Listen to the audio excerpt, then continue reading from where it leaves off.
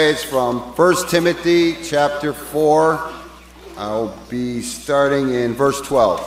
1 Timothy 4, verse 12. Don't let anyone look down on you because you are young, but set an example for the believers in speech, in life, in love, in faith, and in purity. Until I come, devote yourself to the public reading of Scripture, to preaching and to teaching. Do not neglect your gift, which was given you through a prophetic message when the body of elders laid their hands on you. Be diligent in these matters. Give yourself wholly to them, so that everyone may see your progress. Watch your life and doctrine closely. Persevere in them, because if you do, you will save both yourself and your hearers.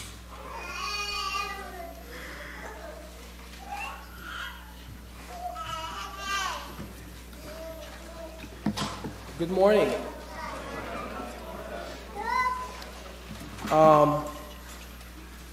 Guess I need the light. This morning we have, I'd like to take the time to recognize two special young girls. They graduated high school, and I told them that I would embarrass them a little bit, and I have some funny stories to tell about them. But anyway, Tori Senzone and Tori Bellarmine, would you girls please stand up so that the congregation can.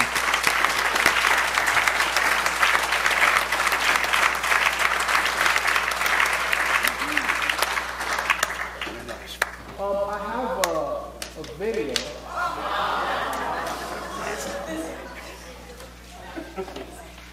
I want to say thank you to Jem Senzone for putting this together for the girls. So hopefully it's good.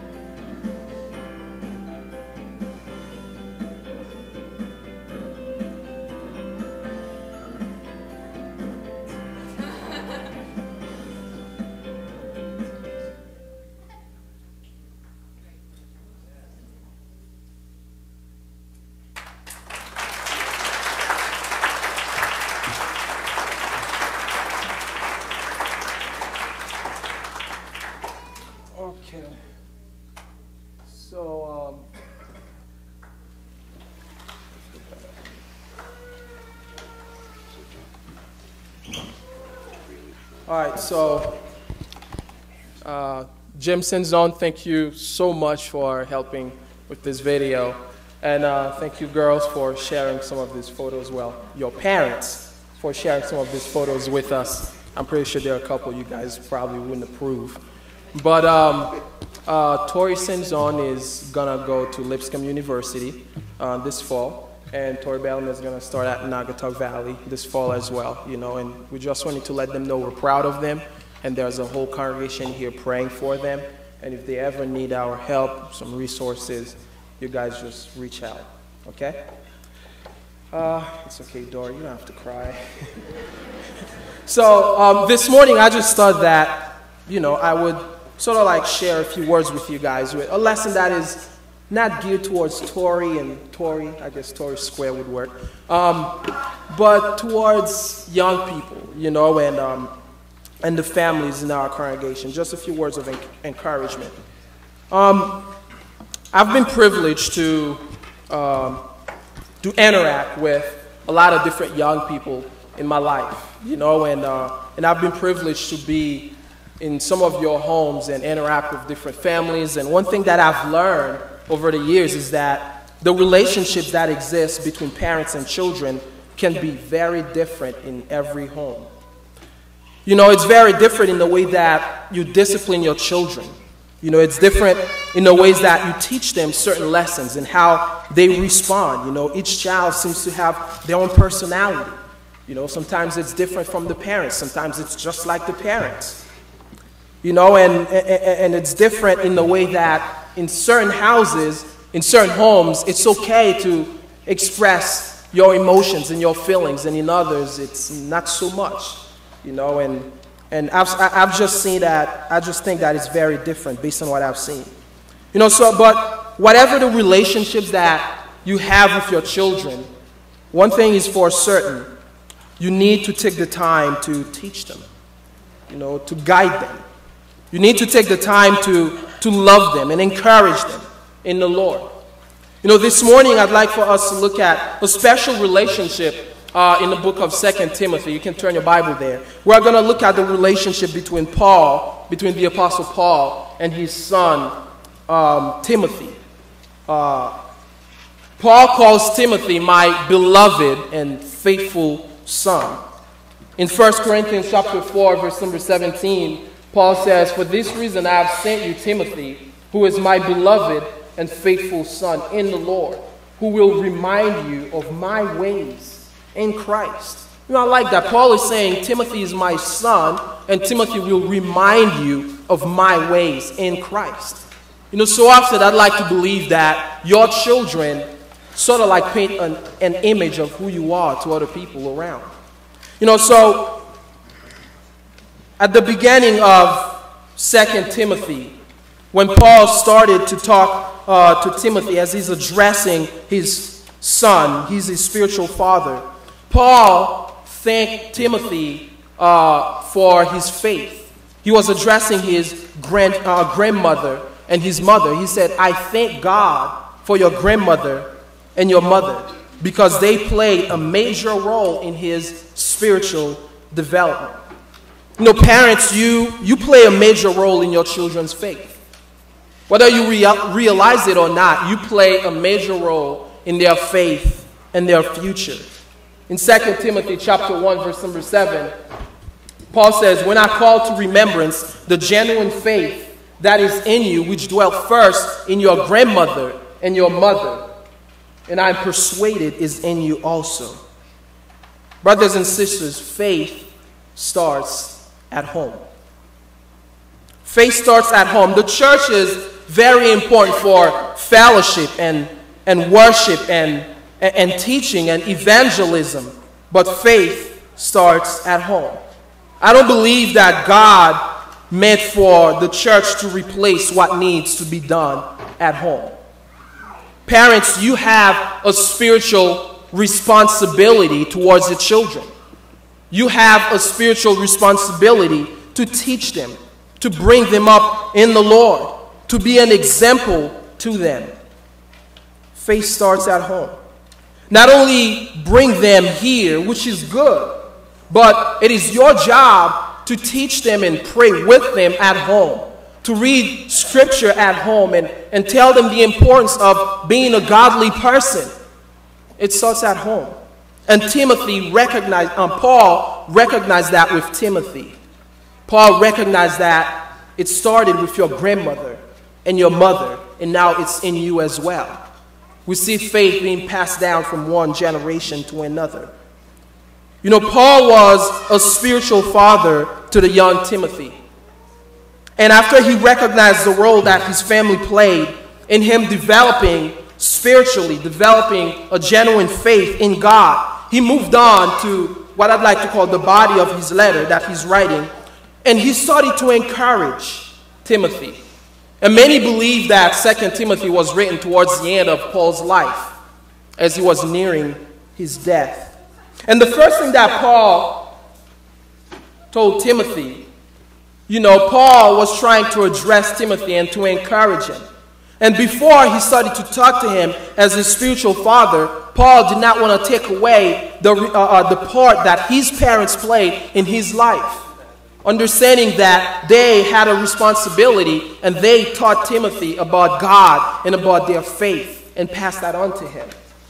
You know, it is my belief that regardless of what ministers, youth ministers, Bible class teachers have to teach your children and your family, we can't replace you in the home. Parents, God wants you to be spiritual leader in your home. Joshua 24:15, it says, "As for me and my house, we will serve the Lord." And if you remember that story, Joshua was talking to the whole nation of Israel. He says, you need to choose for yourself. I may not be able to choose for you. Remember all the things that God has done for you, with you. But one thing I know, as for me and my house, we will serve the Lord. That's a decision I can make. Parents, you need to say that. You know, so after Paul recognized the role that they played, now Paul is moving on to give a few words of advice and guidance to Timothy. The first thing that Paul says, which is very interesting, keep your Bible open in the book of 2 Timothy chapter 1. Paul says, do not be ashamed of the gospel. Young people, do not be ashamed to testify about your Lord and Savior Jesus Christ. And I know young people can talk. And I know you guys can express your ideas. But how likely are we to express our faith to our friends? You know, it's a very important responsibility, not only for young people, but for the entire church. I'm reading this book called Unchristian. You know, in this book, the writer, he made a lot of research. And he worked for the Barna Group, you know, the Barna Research Association. And they interviewed a lot of young people and young adults in America, thousands and thousands of interviews. And it didn't take long for them to realize that most people in the world have a negative view of the church. And one thing that they realized, most people knew what the church was against, but very few knew what the church was for. They kept on talking, saying, we are anti-this, anti-that, anti-this, and anti-homosexuals, and anti-abortion, people shacking up. But very few knew what we stand for. When we are talking about the gospel, we need to present a gospel of grace, a gospel of peace and of love and forgiveness. The world needs to see that kind of image. Young people, the world needs to see that coming from you. Adults, the world needs to see us showing them the gospel is about grace. Not about beating people down. It's about forgiveness. It's about loving each other. And we shouldn't be ashamed to spread that to people. Paul says, for I am not ashamed of the gospel. It is the power unto salvation. We shouldn't be ashamed of that. The thing is, you know, once again, having interactions with a lot of young people, something that I realize is that young people can be very candid. I know some of you are very candid, especially when it comes to what you believe in. Some of you express your opinions and stuff like that a lot, especially on social media. You want to know what a young person is thinking? Follow them on Twitter, on Facebook. Follow them on Instagram. I don't know if I'm saying it right. They express their ideas. They're not ashamed to talk about the TV shows they watch. They're not ashamed to talk about the songs they listen to. They're not ashamed to talk about their friends and what they think about the ones they like or they don't like. We need to do the same when it comes to the gospel. Don't be ashamed to talk about your faith. So what? Some of them don't think you're cool. Talk about it. Don't be ashamed to tweet a scripture every now and then. Don't be ashamed of that. You know, sometimes I just wish that not only young people, but also every gospel believer, every saved person would testify about their Lord and Savior Jesus Christ as much as they testify about their political views, as much as we testify about our personal preferences and opinions on social media. I wish we would do that. In Luke chapter 9, verse number 26, the Bible says, "For whoever is ashamed of me and my words, of him the Son of Man will be ashamed when he comes in his own glory and in his Father's and of the holy angels."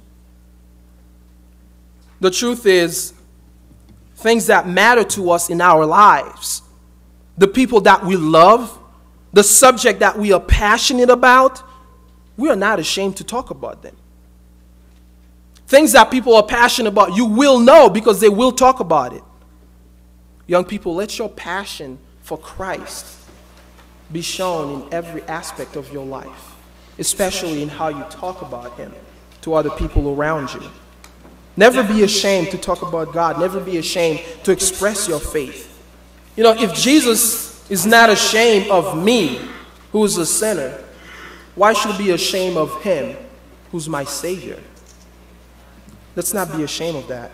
Let's not be ashamed of the gospel. Let's not be ashamed to tell others about him.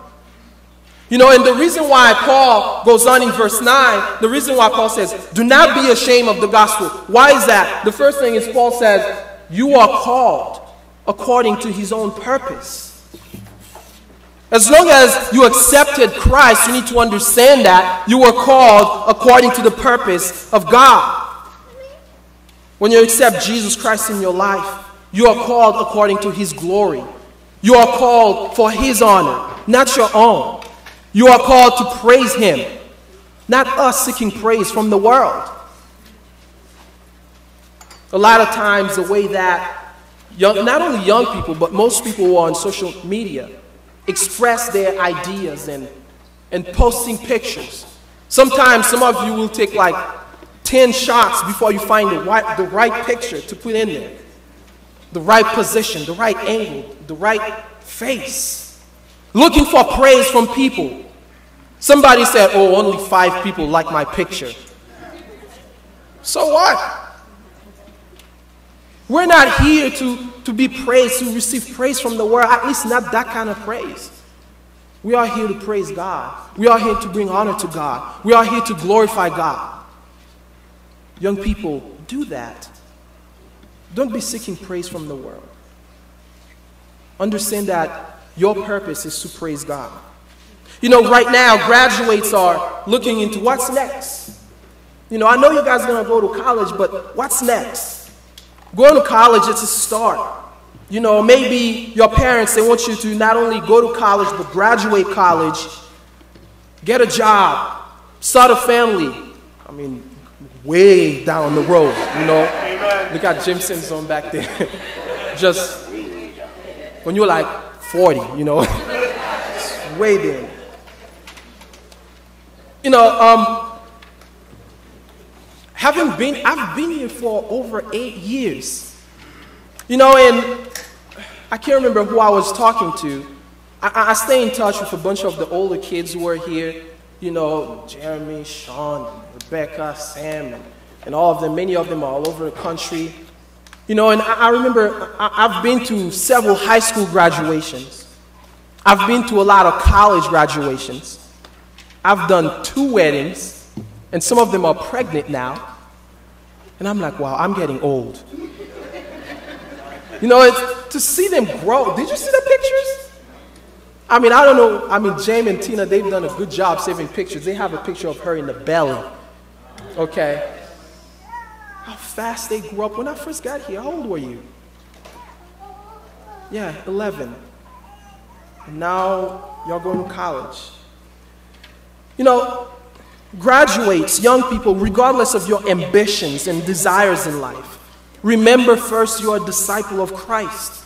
Remember you were called according to God's purpose. You've added on Christ in your life. Whatever comes next, remember you are always a child of God, and that will always be your identity. Because God has a plan for you. Whatever it is that you want to do, you want to accomplish in your life, I believe God has a plan for you. When God was talking to the nation of Israel, in Jeremiah chapter 29, he says, "For I know the plan that I have for you, plan to give you hope and a future, plan to prosper you, not to harm you." I believe just like God had a plan for the nation, God has a plan for all of us Christians today. God has a plan for all of you young people today. God has a purpose for you.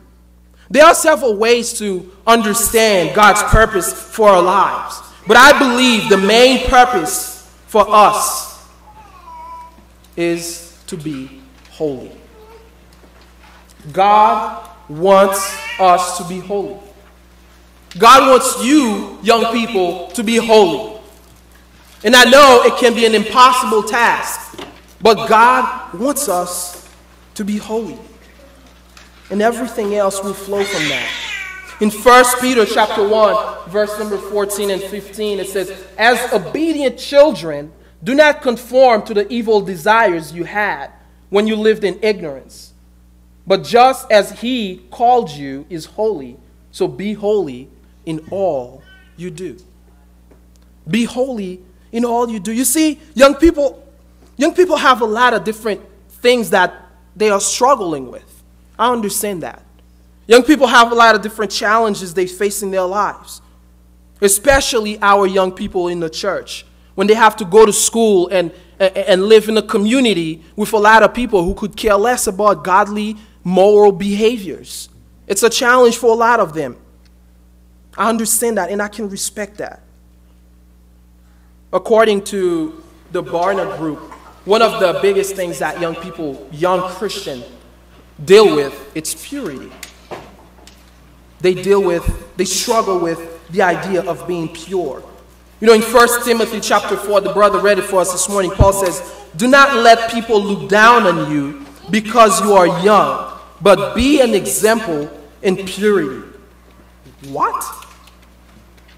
How exactly should we expect our young people nowadays to be an example in purity? That sounds like an impossible thing to do. Let's be real. Guess what? It is impossible. It is. How can we expect you to be pure in a world where sexual immorality is so rampant? I mean, have you been to the mall and see how people dress during the summertime? Have you seen some of the movies that our young people are watching? Some of the music that they are listening to? And sometimes they are listening to these things, they're just dancing, well, I just like the beat. But the words are being fed into your brain. The images you see on the computer, they are sticking up there. Making you believe it's okay to dress this way, it's okay to do this, everybody's doing it, why can't I? Why should I be the one to be pure? It is impossible. It is impossible to be holy in a world that is so wicked. You are right. Because no one can be perfect. No one can be holy. No one has it all together, not without Jesus. That's what we have that the world doesn't. We shouldn't expect the world to live like we do. You have Christ, and the grace of God, I believe, can empower you to be pure. It can empower you to be holy. That's the difference between you and the young people in the world. Listen, being holy doesn't mean that you're never going to mess up. That's not what it means. Being righteous doesn't mean that you're never going to do anything wrong. If you think I'm wrong, just ask your wholesome parents. Just ask them. Just ask. Ask them how many times they done mess up when they were your age. Just ask. Come on, Art, you should tell them. Ask them how many times they fell off track since they became a Christian. Ask them. Ask them what did they do for fun when they were young. Ask them what did they do on prom night. Just ask. They done mess up. You know, it's funny to me, if some of you parents were to start talking to your children about what you did when you were their age, you would have to skip a few stories, wouldn't you? Let's be real. You know, my aunts and my uncles, sometimes they tell me what my wholesome preacher of a father did when he was my age. And I'm like, this guy, he used to whoop me so bad for doing the same thing he did. That is unacceptable. Some of you are laughing. You know exactly what I'm talking about. And some of you are looking at your kids growing up and you're like, oh my goodness, they're going to be just like me when they're going to. The truth is, my father was right. And he said it all the time, I did not want you to make a mistake like I did back then. So that's why they discipline you. Not because they didn't mess up. They did. Ask Jim and Tina. Ask them. They did. And they discipline you because they love you. Because they do not want to see you suffer or go through the same hardships like they did. You know, so the thing about being holy, a lot of us adults here who have Christ in our life, God calls us to be holy. God calls us young people who have Christ in our life to be holy. Being holy, to put it plain and simple, it's understanding that when you sin, when you mess up, remember to repent and allow Christ to turn your life around and be forgiven. We're not expecting you to never make a mistake, especially for those of you who are going to college. You will make mistakes, period. But when you do, use your parents as a resource and always rely on God for forgiveness, for strength, and for guidance. Always rely on His word. And remember, you were called according to God's purpose. You were called to be holy. And second of all, you are called according to His grace. You see, you and I, we were not called into Christ according to our works, what we do as good Christian in this community. We were not called into Christ, you know, because of who we are. That's not why we were called into Christ. We were called because of the grace of God. The salvation that we now enjoy, it's not because of merit or hard work. It's because salvation is based on grace. You know, I know graduating high school took a lot of hard work. For some of you, there were sleepless nights and countless hours of study and school projects and dealing with school drama and all that. But having made it this far in your life, you need to realize it's only by the grace of God that you're here. It's only by the grace of God that we are all here today. We were called according to His grace. The greatest thing you could ever achieve in your life is to accept Christ's free gift of salvation. You know, in 1 Timothy chapter 1, verse number 9, Paul says, who has saved us and called us with a holy calling, not according to works, to our works, but according to His own purpose and according to His grace, which was given to us in Christ Jesus. You know, in life, we learn that we need to work hard to make a living. Some of you young people might be in here and your parents already said, you need to get a job. You want your cell phone bill paid? Get a job. You want to buy those sneakers for $500? Get a job. Listen, if you want a pair of sneakers for $500, yeah, you need to get a job. Okay? No shoes. I don't care where that shoe came from. It shouldn't cost $500. That's just ridiculous. But anyway, that's my thinking. You know, they're telling you, you need to work hard and you need to get a job. You need to work hard to succeed in life. When you're in school, you need to work hard to graduate. When you get a job, you need to work hard to maintain that job. If you get married, guess what? You need to work hard to keep your marriage. Working hard is a good thing in our society. And we know that, and we teach our children that. It's such a good thing that it's becoming something we just say in day-to-day conversation. How you doing? Working hard. I haven't seen you in a while. Where you been? Just working hard. Oh, I'm working hard. I spent 6 hours watching Netflix last night. Working hard. We just say it because we want people to know that we are working hard and we are hard workers. Oh, what you been up to? Man, I worked 17 hours yesterday. Listen, it's good to work hard. Do it and teach your children good work ethics. But when it comes to being a Christian, when it comes to our salvation, you don't work hard for that. Salvation is a free gift from God. In Titus chapter 3, it says that we're not saved because of the hard work and the work of righteousness that we do. We are saved through water of rebirth, which is baptism, and the free grace of God. That's how we are saved. So young people, you can see older, adults in here just doing different things and all that. All these things, they are just a result of your faith. James said, faith without works is dead. They're just a result of your faith. But no one can work their way to heaven. That doesn't exist. You can't work enough for the church that God is going to give you a special place in heaven. That doesn't exist. We are going to have a room in heaven. Guess what? Your room might be bigger than mine, but I'm in heaven. I don't care. Okay? That's why Jesus Christ told the parable. He had a vineyard, I believe, and those people have been working in there for several hours.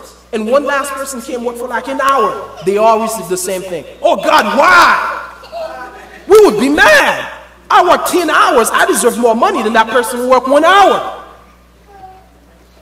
Doesn't matter. We can't work our way to heaven. But guess what? Yeah, you need to work hard in this life. And your parents probably have told you that, and will continue to tell you that. Get a job. Now, not only Paul, said, do not be ashamed of the gospel. Not only Paul says you were called according to his own purpose. You were called according to his grace. And understand that you can't work for grace. Okay? It's a free gift from God. Paul is also saying in verse 13 through 18 that, you need to be loyal to the faith. Young people do understand what that word means. Loyalty is a very important concept in youth culture nowadays. Young people want to be loyal to their friends. Oh, my friend, I can't rat him out. It's a good thing. They want to be loyal to their homies. Whatever word that you guys use nowadays that are cool. They want their parents to be loyal to them. They understand what being loyal means. But something that I've realized is that young people don't really call it being loyal. When people said being real. That's what they said. Oh, you got to be real. What does that even mean sometimes? I don't know. They're talking about, I don't like people being fake. You got to keep it real. You got to keep it 100. Like, really? Sometimes I'll be reading their tweets. I'm like, they're talking about people. It's all about keeping it real. It's all about keeping it 100. It's all about not being fake. I saw this on Twitter. Keep it 100, fam. We understand what loyalty means. And we want people to be loyal to us. They want people to be authentic. They want people to be loyal.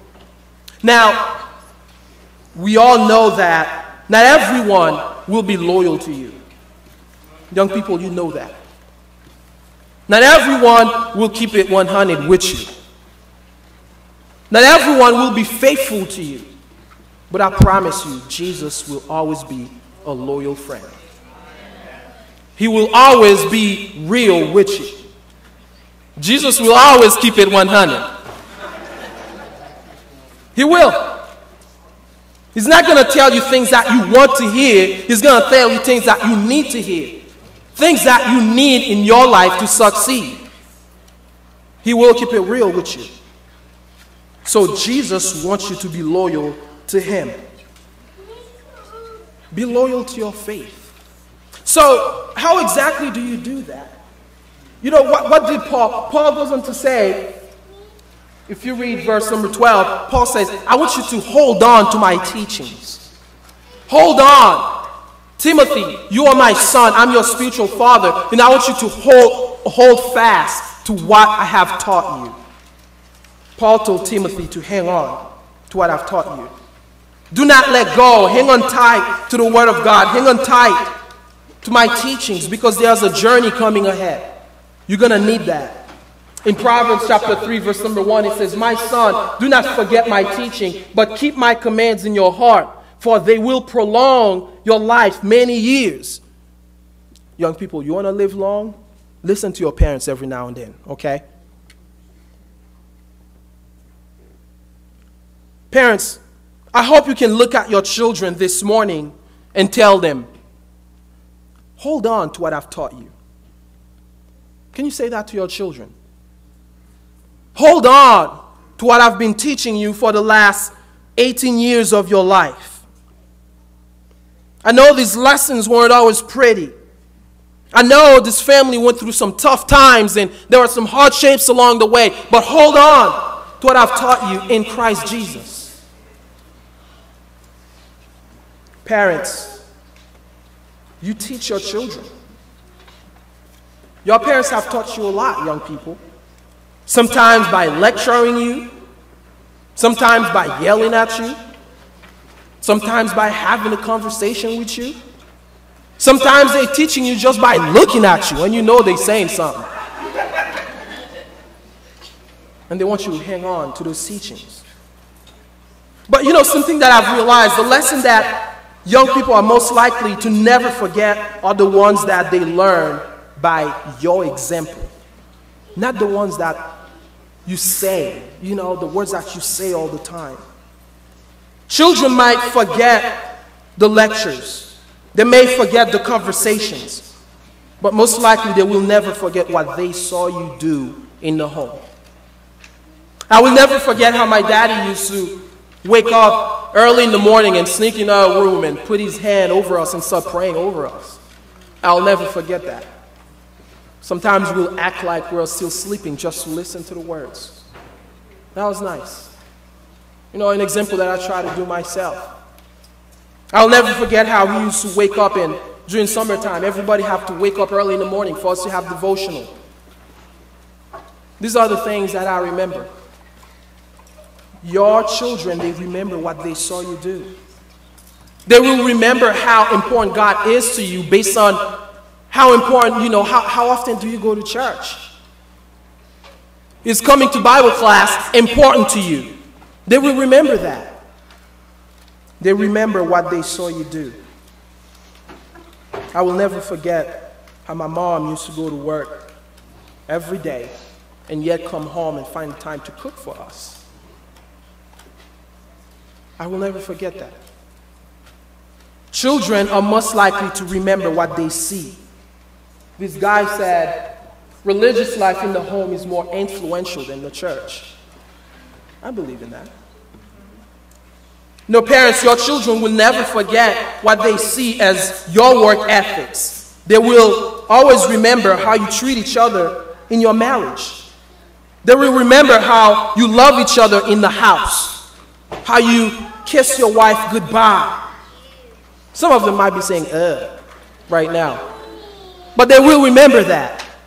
They will also remember how you fight all the time or not. They will remember seeing you pray. They will remember seeing you reading your Bible, helping other people in the community.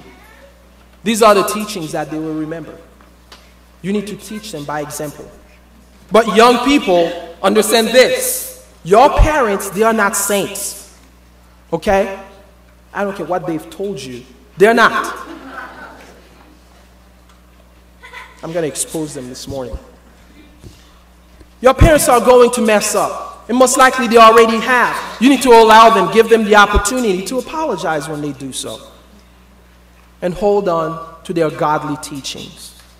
The thing is, some of you are quickly realizing that you don't have your children for long. It seems like yesterday when some of them were born and here they are graduating, going to high school and getting married. You don't have them for long. You need to take the time and teach them every day. They are becoming their own person. Some of you sitting around looking at old photo albums and it's like, where did the time go? Jamal is 8. My wife said, we're looking at pictures. It's like, oh, he was only two days old. No, he had to grow up. Time will pass by. We need to teach them every day. Hold on to the gospel of Christ, young people. Hold on to that. That's the best thing I can tell you. I believe the gospel of Christ will guide you in your journey. Hold on to the teachings of Jesus. He will show you the way. Hold on to your salvation. You will make it to heaven, your home. Hold on to His grace. Last but not least, Paul says in chapter 2, be strong in His grace. Be strong in His grace. 2 Timothy chapter 2, you therefore, my son, be strong in the grace that is in Christ Jesus. And the things that you have heard from me among many witnesses, commit these to faithful men who will be able to teach others. Why should you be strong? Because you must endure hardship as a good soldier for Christ. God asks us to be strong. Parents, you should tell your children, be strong. There are going to be some hard times ahead. Be strong. Be strong. You are going to make some mistakes. Be strong.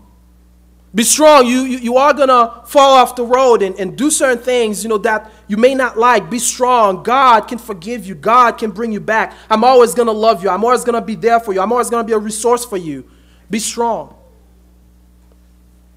And hold on to the gospel. This morning, I just want to encourage you to be strong in His grace. As you guys about to go to college, work, or do whatever's next in your life, just hang on tight to what the Bible says. That's the best companion you can have in your life ahead of this journey. Hang on tight to Christ. Hang on tight to the message of hope. And if there's anyone here this morning who haven't experienced the grace of God, I'd like to give you the opportunity to do so by responding to the gospel and accept Jesus Christ as your personal Savior through water of baptism. It is the best decision we can ever make. It's always so awesome to see a young person put on Christ. It's amazing to see a young person change their life. If there's anyone this morning who'd like to repent from their sin, would like to accept the grace of God, the water of baptism, we ask you to come forward. Let us stand and sing.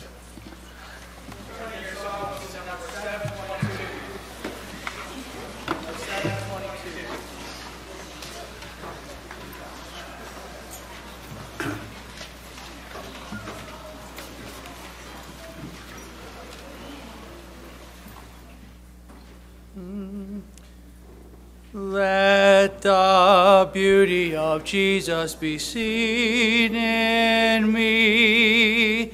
All His words full of passion and purity. May His Spirit divine all my being refine. Let the beauty of Jesus be seen in me. When somebody has been so unkind to you, some word spoken that pierces you through and through, think how he was beguiled, spat upon and reviled.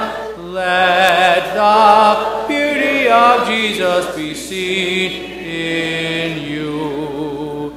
From the dawn of the morning till close of day, in example and deeds and in all you say, lay your gifts at His feet, ever strive to be sweet. Let the beauty of Jesus be seen in you.